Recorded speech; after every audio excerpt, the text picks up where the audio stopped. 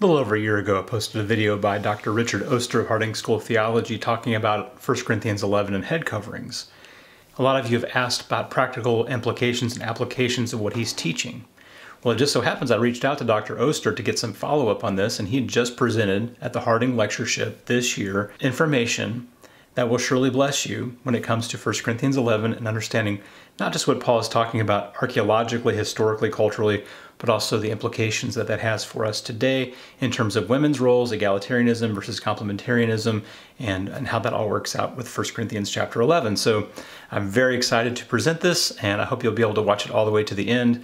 There's a link to the first video in the description, so if you haven't watched that one yet, please check that out. Enjoy. Well, welcome. I was told to introduce myself. So I'm Rick Oster. I am a professor at Harding School of Theology in Memphis, Tennessee. Of course, part of Harding University, the seminary for Harding University. And I've been there since the late 1970s. So not too long. Just about right. So glad you're here, and we're going to be looking at some issues related to 1 Corinthians 11 and what it says there about the role of women and their participation in the service, church service, and in particular some archaeological information that as of, 30, 40 years ago was brought to bear on this text in terms of trying to get it sort of moved off of just being stuck where it had been for quite some time in terms of trying to get a better grasp of what's going on. So let me start by saying that because of the use of the word assembly or assemblies or congregations in the closing verse of this section, which I think goes down through verse 16, chapter 11, verses 2 through 16, that Paul is talking about something that has to do with when Christians assemble, and it has to do with men and women being together, or there would not be such an interest in men and women in this section. If you look in the Pauline letters, this is the text that has the greatest concentration of the two gender-specific terms, man and woman, or depending on translations, it might say husbands and wives, but if you use Greek, it's aner and gune. This is the greatest concentration of those two terms in the Pauline corpus. And so I think what Paul is interested here is a gender discussion as it intersects with worship, not a discussion about social status. Some scholars think this is about social status, social hierarchy.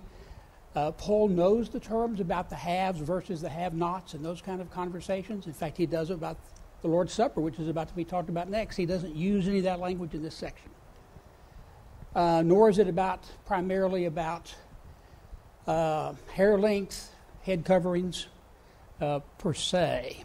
Okay, the issue of the head covering is sort of the occasion for him to need to talk about this.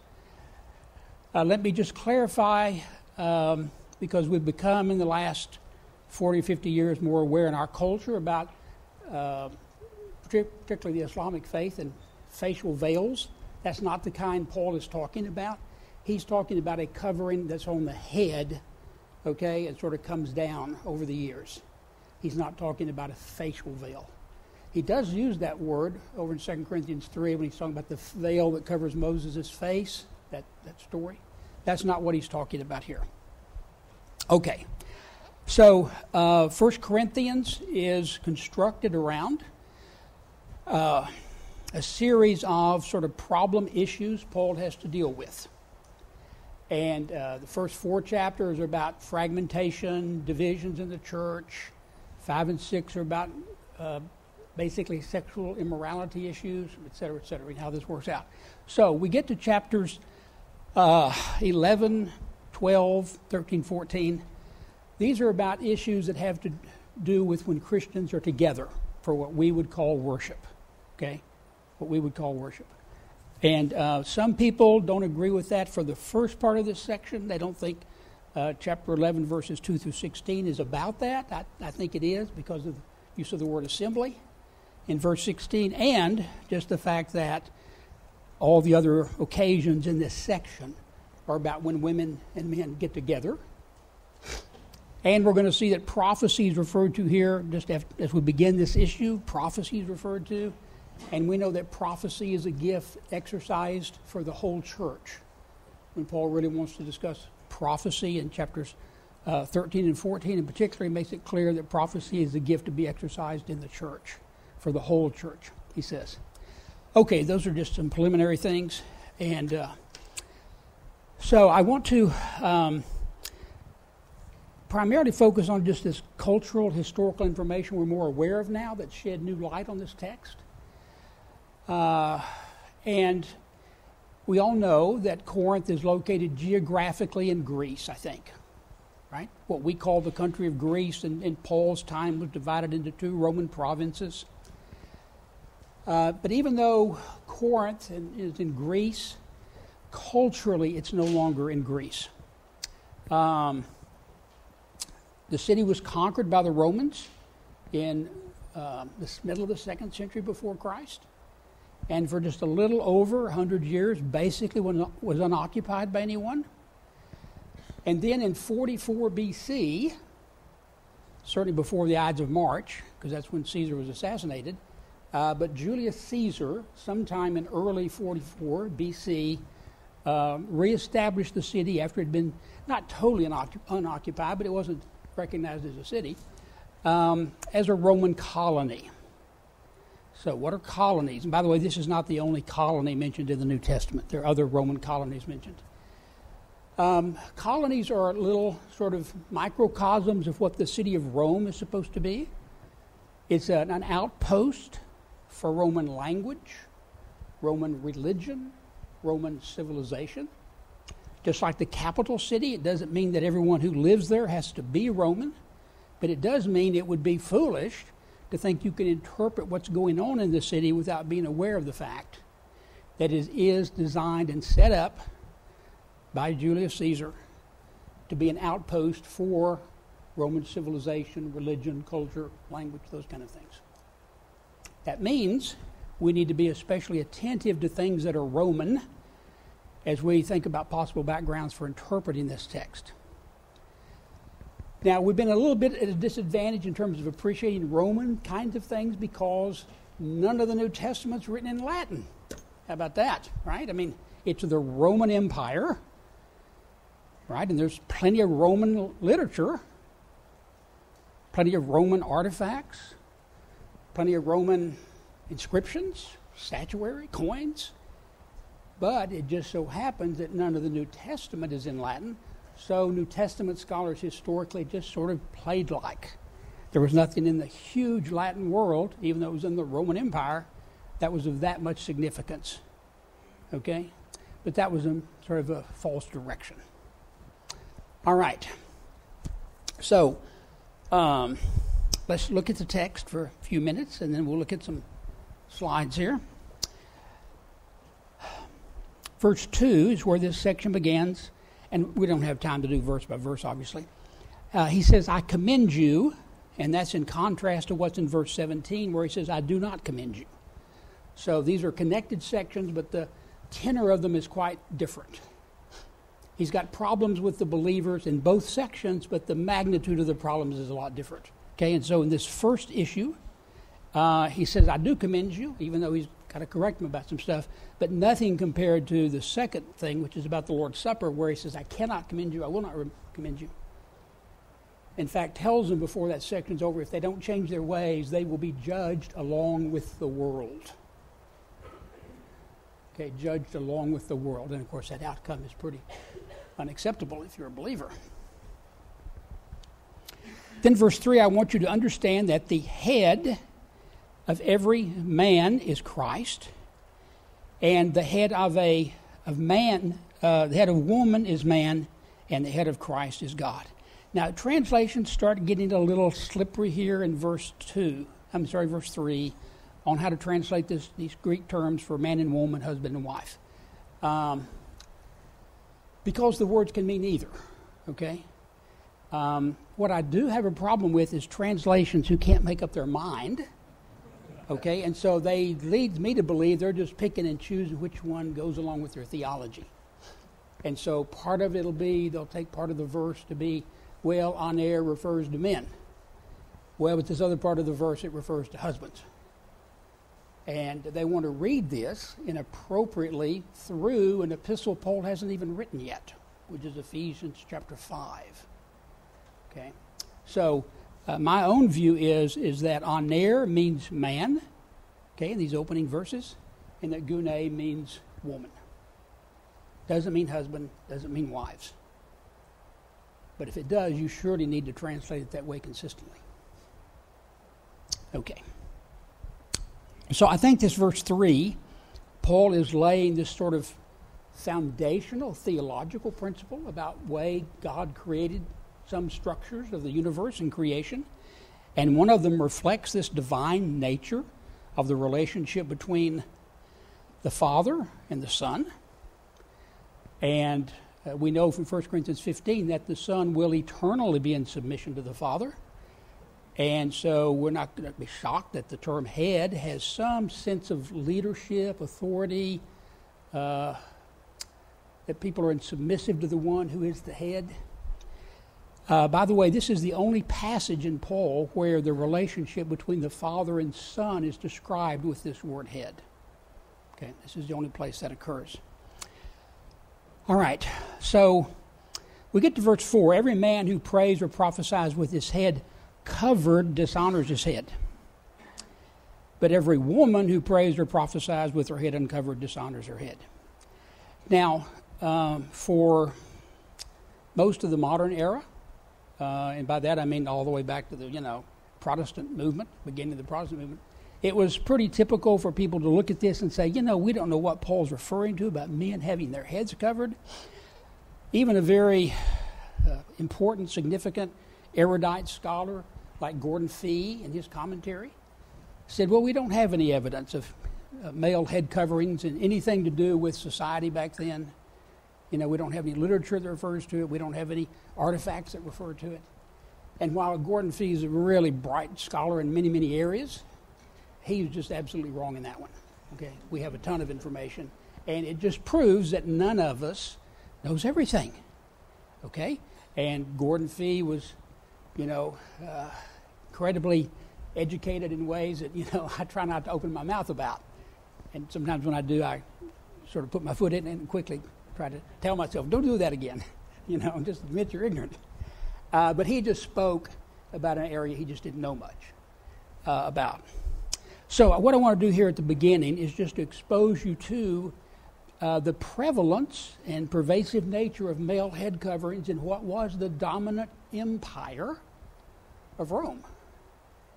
And so all the Pauline letters, all the Petrine letters, the Johannine letters, the Jesus letters in the book of Revelation, all of those are written in the Roman Empire. They're all written in the Roman Empire. And it's just been easy for us to forget that because, the New Testament happens to be in Greek. So let's quickly look at some of these.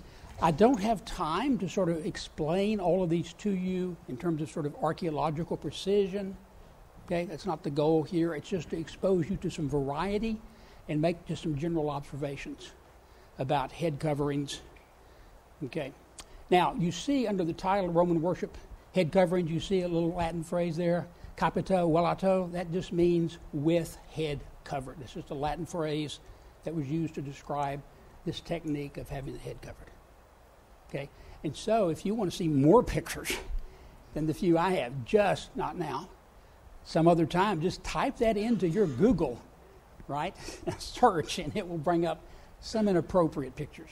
But it will bring up a lot of helpful archaeological pictures showing the very kind of things I'm trying to show you here.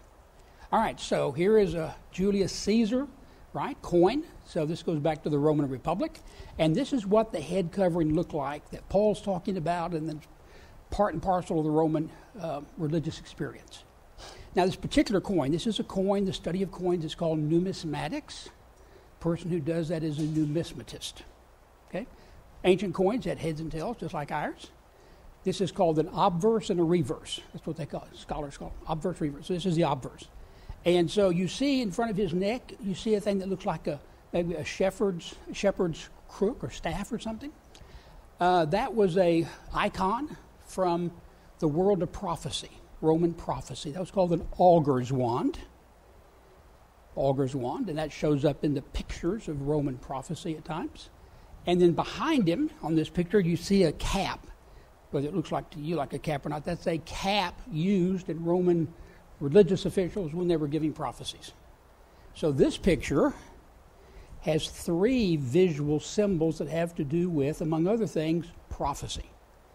Because in Roman religion, you wore this head covering, unless it was raining. You could wear it anytime you wanted to. It was raining. But in religious context, you would wear it when you were prophesying, when you were praying, which is 2 of the things Paul mentions in these verses, and then the third time is when sacrifice was being offered.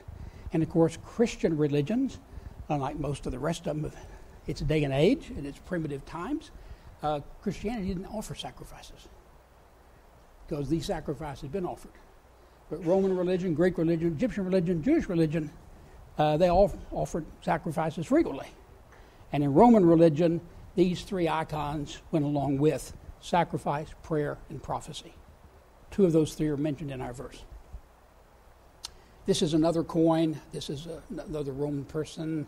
Here's Augustus. So now we're in the imperial period, the first Roman emperor. This is a statue of Augustus. Most of the evidence I'm going to be showing you is about men, just like most of the literature in the ancient world was written by who? By men, right, that we have. And so most of the statuary and all this other stuff come from men. And so don't let that mislead you, though, because women also did this, okay? It was pervasive throughout the culture that was Roman. If you were a Roman, you didn't have to be a high official. Most of these are high officials. Why is that? Because they're the only ones that could pay for these kind of monuments, okay? But the little bitty people, the hoi polloi, they did the same thing. And you're thinking, well, how do we know that if only the high officials left the statuary and stuff? It's in the literature. The literature talks about how pervasive it is. And okay, all right. This is from Areopagus, very famous monument. If you've been to Rome, maybe you were taken on a tour that included this altar of peace. And this is just a vignette from that mural, carved mural that goes around part of the altar of peace. And they're sort of going to church here. This is sort of like going to church in Rome. And, you know, you're covered if you're going to be part of the ceremony of sacrifice or prayer or prophecy or any combination of that, you're going to have this. And so in the guy, you see the person got the axe. That's part of the sacrificial iconography, is you have an axe because somebody has to kill that ox, right, or lamb or whatever. This is from the same altar of peace. This is a scene of Aeneas making it back to Italy, establishing Rome. And you see the big picture of Aeneas there with his head covered, offering a sacrifice. This is a standard, you know, statue, and you see this, a lot of statues of this. Some of them are, pictures like this are on coins. Some of them are on altar monuments. This is just a freestanding statue with a small dish. That's called a fiale. And it's the one mentioned habitually in the book of Revelation when it talks about bowls of wrath. You know, that bowl, that's this, what this is. It's not a deep bowl. It's not like a salad bowl. Okay, it's more like a saucer. Okay, and so next time you read through the book of Revelation and read about bowls of wrath or whatever, they're not thinking about a deep bowl. They're thinking about something that looks like what this priest has in his hand. Okay, and you notice he's got on the liturgical, the worship head covering. This particular statue was found actually in the Roman city of Corinth. And these monuments I'm showing you come from all over the empire. The coins, of course, are circulated all over the empire. So it's not like these are just in the capital or just in Italy. They're the Roman Empire. So anywhere there are Roman people, there's a concentration of them in Roman colonies. Okay. This is an important sacrifice that Rome had. Sort of details are laid out on how to do it. And you see you've got a pig there, right, and then a lamb, and then an ox. And I want to show you here, notice not everybody who's at the ceremony is veiled. This is important for my understanding of 1 Corinthians 11. Not everybody in the assembly is veiled. And Paul says, if you just look at the text, it's the person who is praying or prophesying who is covered. So, sorry for those older sisters who thought they were supposed to put their hat on when they came into the church building. Or at camp when all the young boys are told to take their caps off when you pray, right? All that goes back to this verse, these verses. This was never anything that Paul imagines or is in part of Roman culture that has to do with everybody wearing one. It's the people who are involved sort of in leading the ceremony. Okay, and so sometimes it's only one person at the altar. Sometimes you might see a couple of people around the altar. But it's unusual to find everybody around the altar when it's an altar scene who's covered. And that's because they're not all sort of active participants in the altar. And that's why, and it's really clear in the Greek of 1 Corinthians 11, when a man prays or prophesies. Paul doesn't say when you go into the assembly, when you go into the church building. And when it's talking about the women, it doesn't say when you go shopping or you go to the well, or it's when she prays or prophesies. It's very specific about the activity he or she's involved in that Paul is trying to interact with. And so that's why in some of these you'll see only one or two people in a larger scene that actually has on the head covering. All right. Here's another one. Okay. Here's one of a little sort of like a zip code or neighborhood worship association, priests getting together here. And you see, whenever you see animals like this, these poor little animals, they don't know. They're about to be slaughtered, okay? They're there for the sacrifice. That's not somebody's pet or something, okay? They didn't bring their pet to church. This is somebody who's, an animal that's about to be sacrificed. Okay, and so this particular one, you can see more than one person is covered, and you see the praise band is in the background there. You guys got a lute or something? Okay, so they had it. Another, okay? And you can see from this profile picture, it was, again, it's basically supposed to come down sort of cover the ear. Okay, just to cover the ear. This, muscular guy back there by the animal, that's called a victimarius, and that is an attendant, because if you had, much in the way of a big animal there, they had to have an attendant or a person to help you with the sacrifice. And usually the way they did that, because if you just slit that animal's throat, there's going to be blood everywhere. It's going to be a huge mess. And so they have sacrificial attendants who would usually smack them between the eyes to sort of stun them or knock them out. And then they could, on large animals, they didn't care about a pigeon or something. But if it was a big animal like that if you slit its throat, you might get more damage than it would before it was over. So that's who if you see this muscular-looking people in some of these pictures, that's who that is. That's a victimarius, and it's a sacrificer. Okay, and that's why he looks so strong, is he's got to be able to sort of manhandle that animal. Here's another one. This is an altar from the Temple of Vespasian. We think it's a Temple of Vespasian. Anyway, that's how it's labeled usually. In Pompeii. And so we know this one has to be before A.D. when? When was Pompeii destroyed? 79, right, August. We're not sure of exact date, It's not like somebody's watch, or calendar was frozen in place, but they think it's around August of 79. So anyway, this was covered up after the eruption of Vesuvius. All right, another one.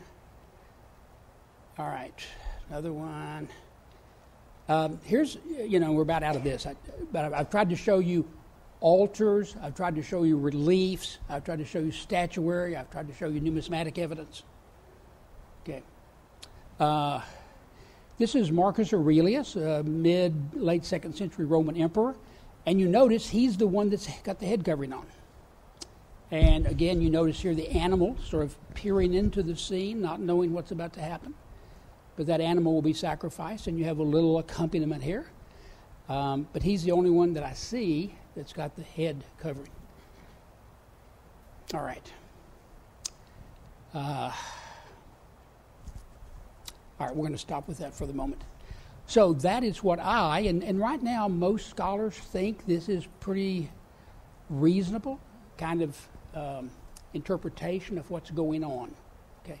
So if this is the dominant culture, and in the Church of God in Corinth, we have people there who are Jewish background.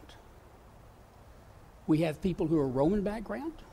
We have people who are Greek background. Okay, we have people from Africa. Apollos, right? We have Priscilla and Aquila, and he's from, north central Turkey, right on the coast of the Black Sea. Just go across the Black Sea, right? And there we have Russia and Ukraine.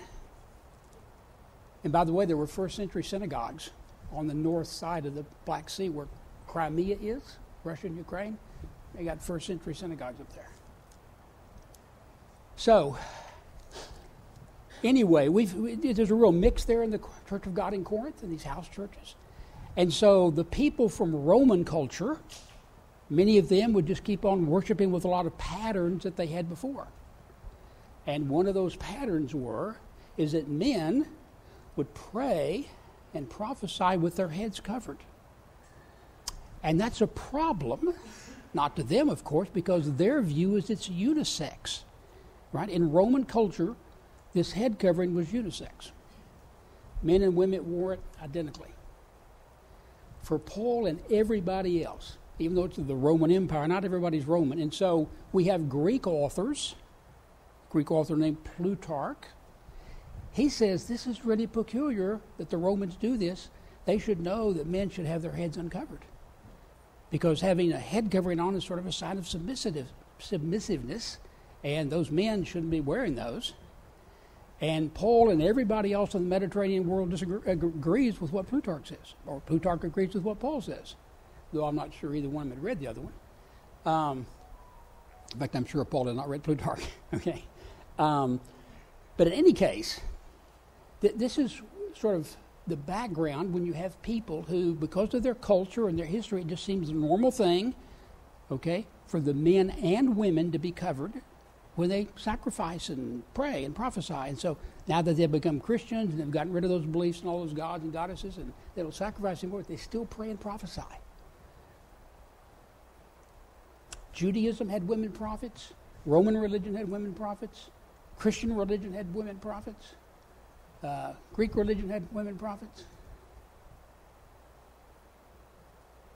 But there's a problem because this practice, as Paul depicts it here, in verse 3 and 4, it is a disgrace because visually, notwithstanding what the people doing it may or may not think, Paul is telling them that this is confusing the theology that goes back to sort of the creation of the universe, which is in verse 3, that God is the head of man, man is the head of woman, God is the head of Christ. Now, that language of submissiveness really goes against everything we believe and hold dear as Americans. It doesn't bother the kingdom of God a single bit, right? Submissiveness is a noble virtue in the kingdom of God. And if you have a king, guess what you have to have? If you have a kingdom, you have to have a king. And so the New Testament, one of the main texts about Jesus is Psalm 110:1. The Lord said to my Lord, sit at my right hand, till I make all your enemies, your footstool. And so there's language of monarchy there. Psalm 2, Jesus is the king. He's Yahweh's anointed one. 1 Corinthians 15, Christ is going to be submitted to the Father for all eternity. Jesus taught again and again his disciples about the importance of washing feet, being in submission, submitting to one another, all those kind of things.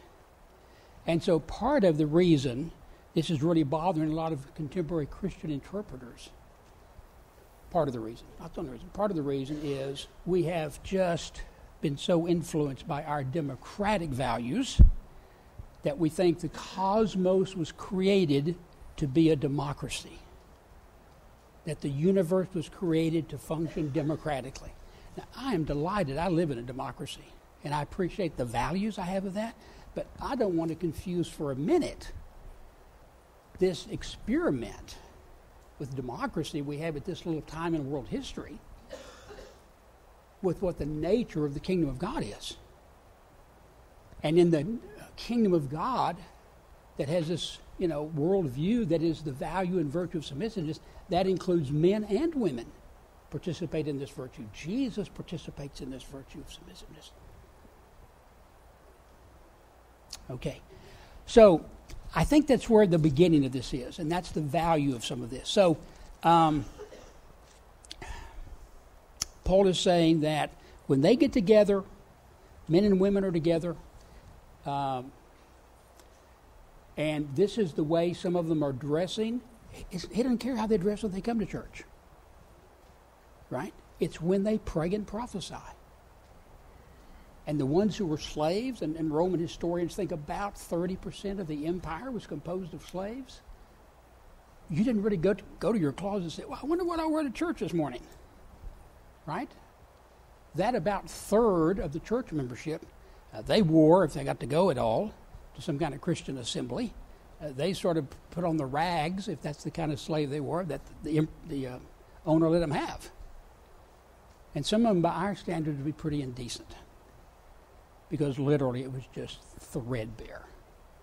Okay? And then you have some slave owners who've got some pretty nice clothes. But Paul's not talking about all that. He's just talking about, when somebody's praying, man or woman, or prophesying. Now, let me say something briefly about what prophecy was and wasn't, as far as we can tell. So, because some people have said, okay, so prophets in the Bible, they are sort of the people that bring a message from God, and we clearly have women prophets in the Bible, no question about that. Day of Pentecost says you will, right?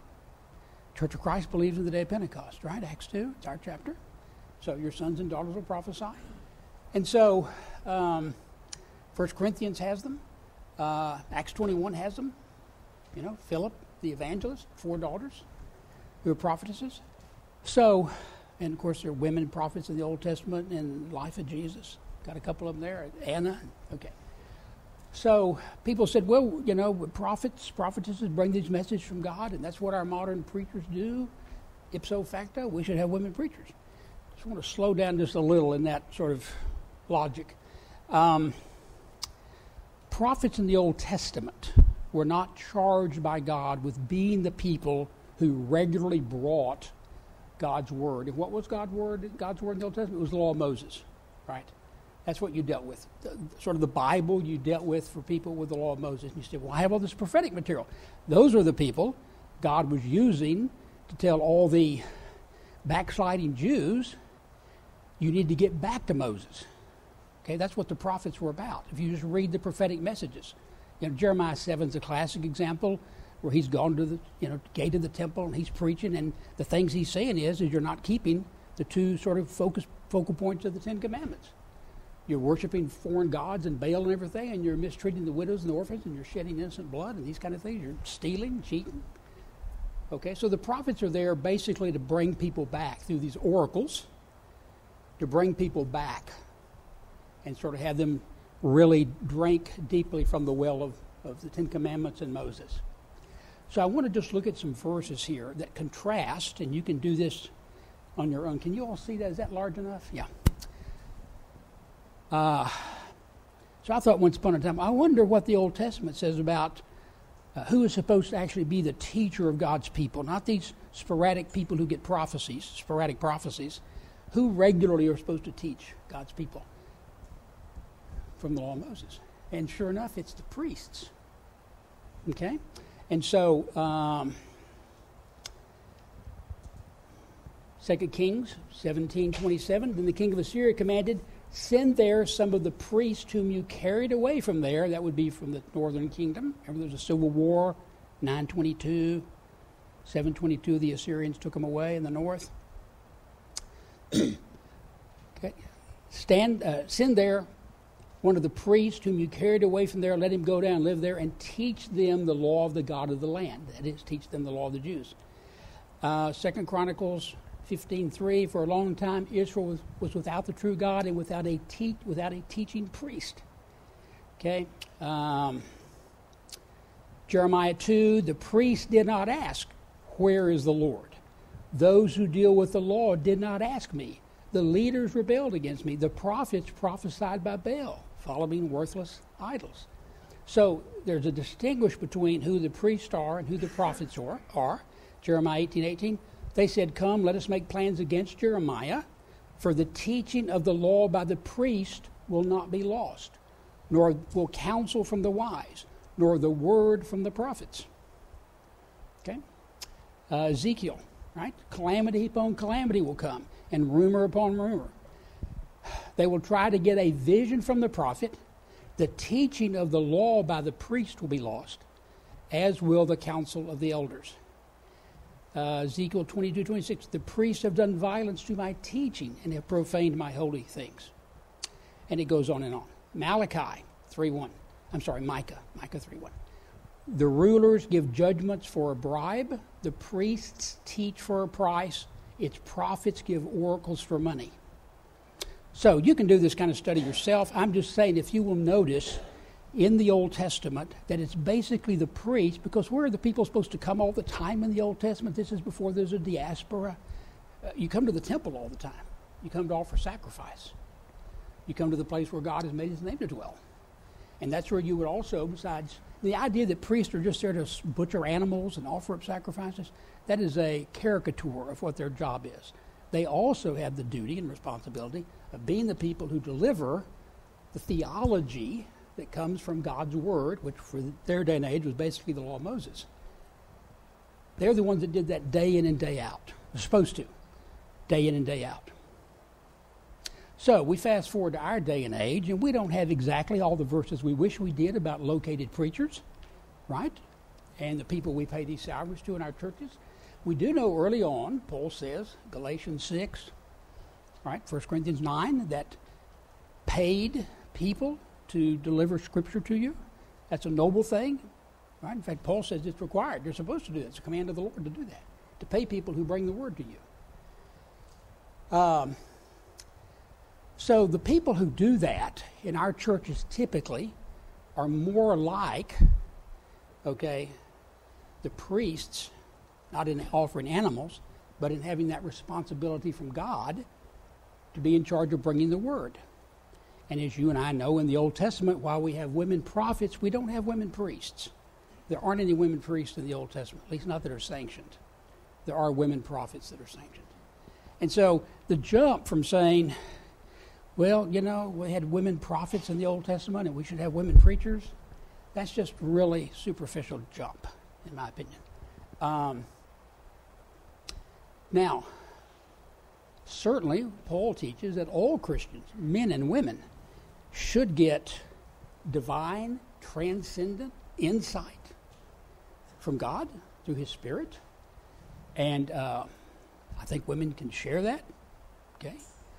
That's not the same as the person who is sort of the regular voice, along with the elders, that the congregation looks to for sort of guidance for their teaching, okay, about God's will as it's revealed through his Word. Okay, and again, you can look at, there's a lot more of these, and you can look those up. If you just have some kind of concordance, you can look those up. All right, so back to 1 Corinthians 11. So, these prophets and prophetesses in Corinth, they are giving messages not primarily about the future. And we learn in chapter 14 that Paul expects the congregation of the church of God in Corinth to evaluate the prophecies given by the men and women.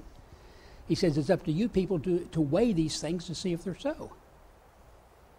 And that's exactly what God has been telling his people, you know, since Deuteronomy 18 at least, where Moses said there's going to be people who give prophecies and they're false prophets or they're not teaching you the truth. And that continues through the Old Testament, and it continues. Jesus talks about false prophets. 1 Thessalonians, Paul says, don't despise prophecy. Okay? When you get it, don't quench the Spirit. When you get it, sort of evaluate it. What's good, you hold on to, you embrace, and evil, you shun. You shun the very appearance of evil. You stay away from the evil that comes from prophecy. And that's what he's talking about in that text in 1 Thessalonians 5. So this need of God's people to evaluate and not just believe everybody that opens their mouth and says, well, the Lord said to say this, is maybe telling the truth. So in Corinth, these prophecies, since they can be evaluated pretty immediately by God's people, are typically not about the future. Okay, they're not about something that you can't know whether they're a true prophet or not for, 25 years. Moses says you have people who are clearly false prophets who may get some futuristic crystal ball reading right. But Moses said the way you evaluate them is by the theological content. does this person who got the predictive element right, are they teaching you to go worship other gods? If they are, then you know it's not from Yahweh, if they're teaching you to go worship some other god. Okay, back to 1 Corinthians 11. So, the men and women are giving these prophecies. That's both is that acceptable to Paul. Both genders do that. Paul has no problem with that. Peter on the day of Pentecost said, your sons and daughters will prophesy. His concern is that the way they are doing it with the men having their heads covered and women having their heads uncovered is a visual reversal of the role about head matters that's in verse 3, where man is the head of woman, and Christ is the head of man, and God is the head of Christ. So when you're working with Christians, like in Corinth, and you know some of them are going to argue with you. And Paul never imagined, that would be his greatest fantasies if everybody in his church has got these letters and all said, yes, sir, just tell us more. We just can't wait to obey you, Paul. That was not the case. Okay? And Paul knows that. And here he says at the end of our section, right? Verse 16, if anyone is inclined to be contentious. Well, of course, there'll be some people contentious about this teaching about the head coverings. And who would those contentious people be? They would be the Romans. Because nobody likes to be told they have to change their religious cultural practices, do they? Right? People don't like that. And certainly in the case of this Roman religious practice, they can say, this has been around for 753 years. Right? That's when Rome was established, about 753 BC. That's a pretty long time, right? To knowing this is the way you're supposed to do it. And all of a sudden Paul says, no. And so he knows, okay, that for people who think about this as a unisex practice, it's going to be an uphill battle. And so he is given this argument about what's on your head that nature teaches you. And so there's a thing in here about hair length, and I don't think Paul is trying to have a tape measure when guys come into the assembly and said, okay, your hair is too long, you can't come in. None of that kind of stuff. The issue is not hair length. He's looking for an argument about the length of your hair as something that nature teaches you, and what he needs to have, and he has it, is an argument from nature, which Roman people would accept, is that nature is not unisex, right? Nature is not unisex. It distinguishes between, a lot of ways is nature not unisex, but in this particular case, it's not unisex in the issue of hair length. Now, Paul is not dealing with DNA or biology or anything else. He's just talking about what everybody observes. And everybody in the Roman Empire would tell you that something would be really profoundly flawed in the universe. It's just spiraling out of control if one night they all went to bed, everything looking normal, and the next morning they woke up and all the men had really long hair and all the women were short hair or bald. They wouldn't say, oh, we got just new hair trends. They wouldn't say that for a minute. They would know that the universe was just disintegrating before their eyes. And so Paul is saying, I want to tell you Romans who are contentious, that are so big on this unisex practice, that nature supplies an example that you will agree with me on, that everything is not unisex when it comes to what's on the top of your head. Okay, so that all may seem strange to us, because one reason we've misunderstood what these arguments are about, in part, and secondly, what everybody thinks is important in their culture is not important to other people's culture. And if you don't know that you have a culture, you're one of the worst examples. Sometimes it's hardest to see our own cultural biases, and that we have them. But all you have to do is bring in somebody from another culture, and they have these jokes about the way Americans are, or Americans have jokes about the way other people are, that reflect those biases those people have in their culture. Okay? But in Paul's day, this theological issue of male leadership, which which he says in verse 3 goes back to creation, prior to creation, in verse 3, that this is intersecting a cultural practice in the Church of God that has to be dealt with. Has to be dealt with. You know, and what those are, depending, I mean, this is why you study cross-cultural things when you deal with churches, and when you deal with just humans deal with anthropology, and you deal with cross-cultural communications. That's why business, global businesses, international corporations spend an arm and a leg to try to get their people who go overseas to work to be sort of sensitized about how things do it in other cultures. Because they're about to spend a fortune sending Americans over to work in whatever culture, and they don't want them offending everybody, every time they open their mouth or have a practice. And just as an aside, I'm amazed how stupid our State Department and military can be about things it does overseas. And it's like, you people in the military just need to go take a basic, cultural anthropology for missionaries course or something. I mean, it's just amazing the things they do. And it's like, and it causes great offense and damage you can't undo sometimes, just because they were just so culturally insensitive about how people in another culture do things. And so if the head covering is not a big deal, that's not a surprise to you and me. Neither is the holy kiss. Right? That's one we just sort of let go. And, foot washing and some other things. But it is an example of a text where it's really important that we appreciate studying verses in their context. It's important to not say, as I've seen some writers say, well, we can't know what's going on here, so we just sort of have the license to do what we want to with it. And that was their hermeneutical method. They said, we can't know what this is about really, so we just have the freedom to do what we want to with it. Well, you know where that kind of modus operandi leads. You can just do what you want with a verse hermeneutically. But it does, my own view is that certainly Paul, behind all of this, is trying to deal with, and by the way, he's a Roman citizen, trying to deal with a way in which values of the kingdom of God, and in this regard, male leadership,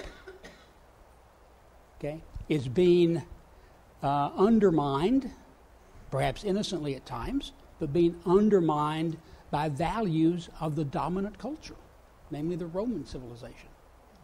And certainly we in the modern church, everywhere, but we're in the West, so I'll talk about the West, we have the same problem.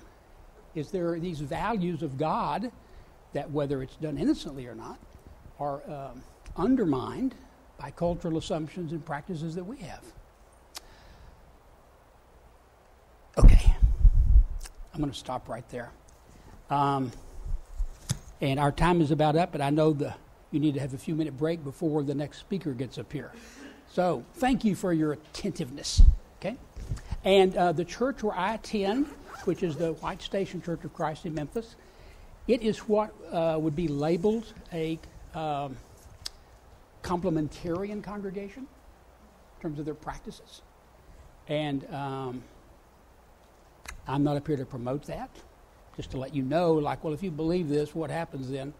And it was a decision our elders made, and I certainly felt no discomfort in needing to leave it, and it certainly seems to bear out sort of Paul's concerns to not abandon the fact that there is leadership involved in this word head, and that there is male leadership. And in some churches that manifests itself in what would be called a complementarian understanding. And they have, the elders spent about a year and a half just praying and studying this, and then, they just came to the decision that's what we're going to do, and went forward with it from there. And of course, loss of members, as you do a lot of things. Okay, thank you again.